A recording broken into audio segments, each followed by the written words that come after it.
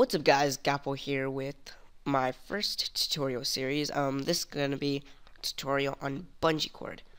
Now before I get into what BungeeCord is and all that, if you're a server owner and you own a private server for just your friends, or a server to get a profit on something, and you want many types of gameplays like factions, survival, Hunger Games, something like that, well, this is the server slash plugin, whatever you can call for you. Many servers that use this are MCSG, Hypixel, Jerry's and Harry's, The Hive. So basically what BungeeCord does is it links all these hundreds and hundreds, even 2 servers or even hundreds of servers together. So you can switch, as on MCSG, you can switch hubs and switch lobbies, all that kind of stuff. And you can use signs, portals, all that jazz. So anyways, other than that, we can go on over here and start this up. So what BungeeCord is that it's basically a type of server, not Spigot, it's on the Spigot forums, but it's not exactly Spigot, it's a type of proxy server. So basically the proxy server, what it does is over here, it's the BungeeCord.jar. Oh, whoops, did I click it? Oh no, 1 second. Crap. Oh well, let's just ignore that right now. Don't click on the BungeeCord.jar because that kind of messes it up. But anyways, it's basically, I'll just restart my Minecraft. And basically, while I restart my Minecraft, let me just talk a little bit more about it. So what the BungeeCord.jar will do is, it's a proxy that connects 2 servers. One over here, which I use as bucket servers. I didn't even start them up yet. I just agreed to the EULA, and then I'll just start us all up fresh. And a proxy server. So basically, it can be a minimum of 1 server actually, but let me just get it to 2 servers and a proxy server. So basically, you'll need 3 servers if you're using a host, or just make like 3 types of server kind of things if you want to have a server on your desktop or computer. So before we begin, this tutorial will teach you guys how to easily and quickly install BungeeCord and create a Minecraft server network on your computer or host. Maybe I'll have a host set up, a host tutorial set up if you want by request. So you can start up here by downloading BungeeCord. You can get onto the Jenkins site, just download BungeeCord.jar right here. I'm just going to discard it because I already have it. And if you do not have Bucket, just download Bucket from here, which I do not need. And if you want to use Spigot, I personally don't use Spigot, so you can use Spigot as well.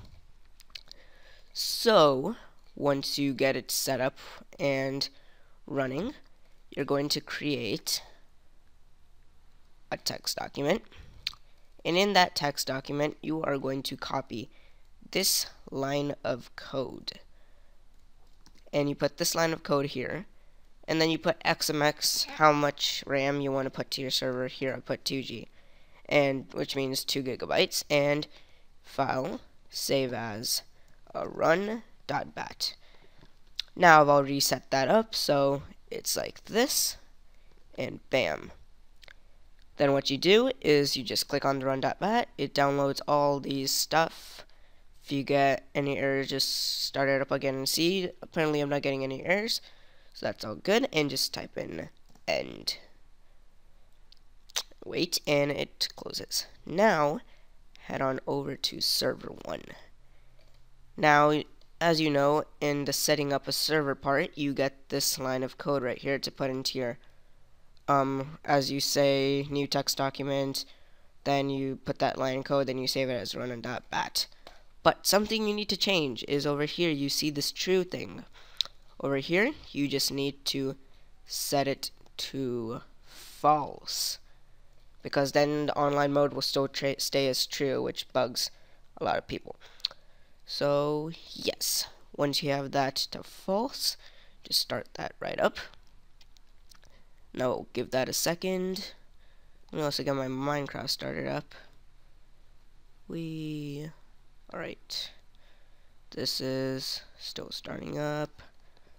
Bam. Alright, now just go ahead and stop that. And press that button.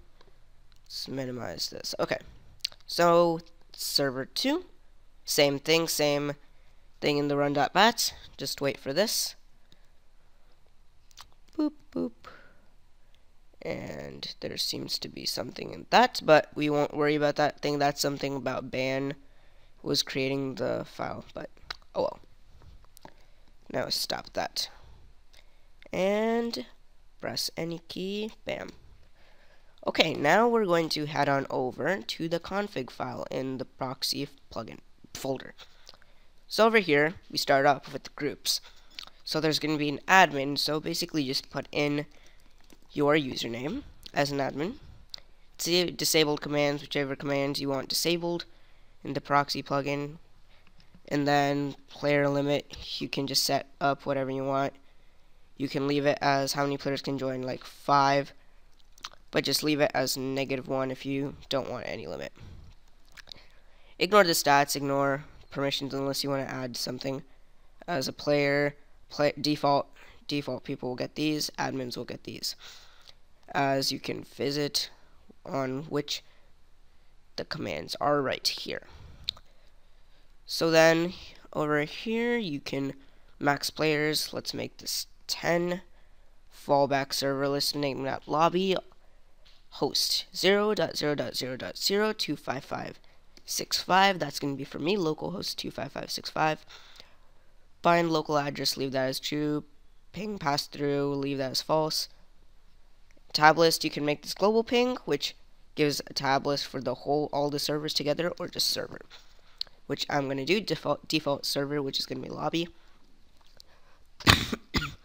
Forced host, so basically what happens is you can set a domain for another type of server and then put that domain over here, and if that server is under the proxy, and if you put that IP in, basically that IP in the Minecraft Direct Connect or somewhere, whoops, if you put in like the Minecraft Direct Connect or something right there, it basically takes you right there to the PvP server. So we're just going to ignore that unless you want to do that. You can set it up like, let's see, play.BungeeCord.jar, and then that would take you to the lobby.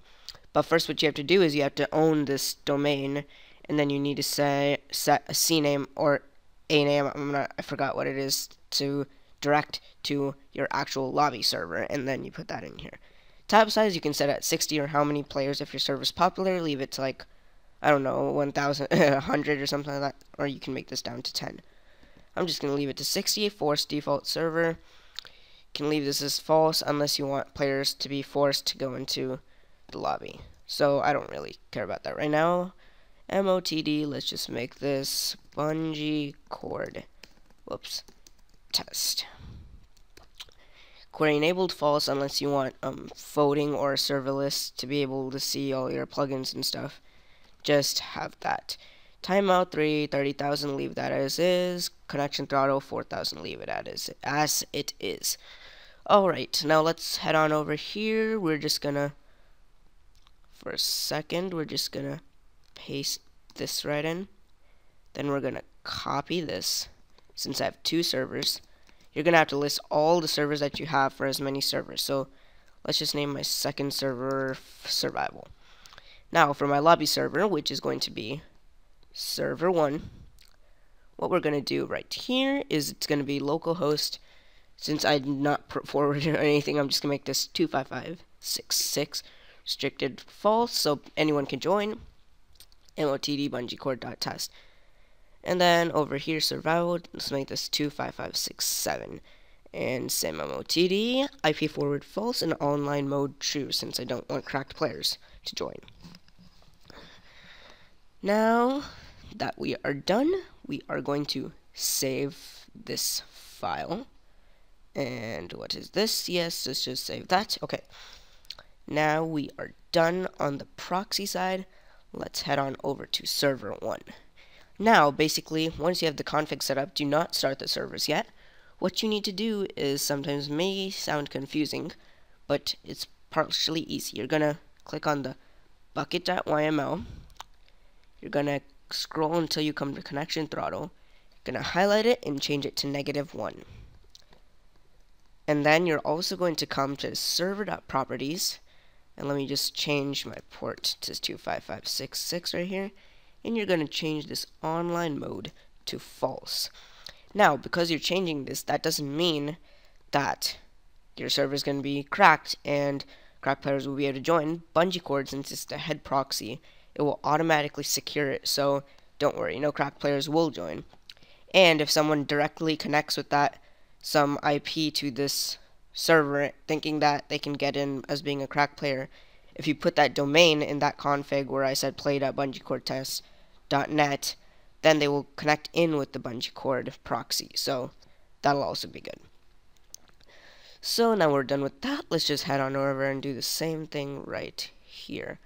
-1 and server properties, let me change this to 25567, and we're going to change this over here to false. Bam and bam. Now it looks like we're done, so we're just going to go on over here and we're going to run this. Put this here, it looks like it's working all good, and we're going to go to server 1. Let's drag this down here, let's see if that's doing all good. Yes, it is. And we're gonna go right here and run this as well. Let's see. All good? Awesome. So now that we're done, let's go on over and open Minecraft. We're gonna go to Direct Connect, and for me, I'm gonna put localhost :25565. I don't even think you have to put in the port since it's the default port, but I just did just in case. We're gonna go on over here and join server. Now you can see Skull Diamonds has connected. Skull Diamonds server connector lobby has connected. I have joined through the proxy and I am here. Now basically what you can start as the basic commands is basically /server. So basically it says you are currently connected to the lobby, which is basically on files server 1. You may connect to the following servers at this time: survival, which is the server 2 in the files, and lobby, which I'm already connected to. So what you can do is you can do server survival, and then you get to the survival server, which is server 2 in the files right here. So that's pretty sweet. You can now connect through many servers without joining many IPs by going through direct connect, join this IP, direct connect, join this IP. BungeeCord makes it way more easier doing that. Now, let's just go back to lobby and look at all the commands. So over here, alert. Basically what alert does, it's a broadcast system which broadcasts chat to all servers. So, hi. Basically, it gives a form like that. Unfortunately, you can't see it here in the console. Let me see if you can see it in here. Yep, alert in the proxy, and it sends an alert to another server. And then over here, Bungie. Bungie is really nothing. Bungie just shows what version you're running. glist connects, shows all the players total online in each type of server and total players online. Then there's grreload. It reloads the BungeeCord configuration. I'm not going to do that because I don't want to mess anything up. IP, you can find the IP or something. It's like that. Right now mine is saying localhost. And perms shows all the permissions that you have. And send. Basically what I can do is send. You can send. I do not have permission because I have not given myself that permission in the config. So you need to put this permission into the config right here. So you can go in here, admin, and make sure no tabs, and put that right in. And then basically that gives you the power to, whoops, what did I do? Gives you the power to send. Let me just see if it, I don't believe it will reload, yep. But that you can send another player to another server or something like that. And then there's the classic server. Server lobby, I'm already connected to that. Server survival. Bam. So basically that really sums it up. There are also many, even though BungeeCord does not give the ability to go to another server with portal signs, etc. There are many plugins in BungeeCord which can do this. Now, when I mean plugins, I do not mean craft bucket plugins. Like, in the plugins folder doesn't mean you can put plugins like Essentials, World Edit, or anything inside BungeeCord. That will mess it up. Basically, plugins which I mean are on the Spigot forums. You can find plugins for BungeeCord and put them in. Some of them, ones I can tell you that use portals to go to other servers is this plugin called Janus. But you need the Nether disabled or something like that. So basically with Janus you can go to other servers using Nether portals, which you need to disable the Nether. So you don't go to another world, you'll just go to another server. Or you can use this other thing called Bungee Suite. Basically what Bungee Suite has, it's actually really good. BungeeCord plugins. It has Bungee Spawn. It says where new players, which server new players spawn in, which spawns, returning players spawn in. Then it has sign portals, and then it has Nether portals. You can, like, say if you want Nether, go through Nether and go to another world. Go through fire, go through lava, go through water. All that amazing stuff. So I can put those in the link. I'll put in a link to a preset, pre-made servers of these. I'll put a link to the Bungee Suite. I'll put a link to the code to put in. I'll put a link to BungeeCord and all that stuff. So hope I helped you guys and did not bore you guys out. I hope I helped you understand on how to install BungeeCord for your Minecraft server network quickly and easily. If you have any problems, just put them right in the comments below. I can help you out and sort your things out so you can have some fun. So anyways, guys, thanks again. Don't forget to rate, comment, and subscribe, and I will see you guys all later. Ta-ta.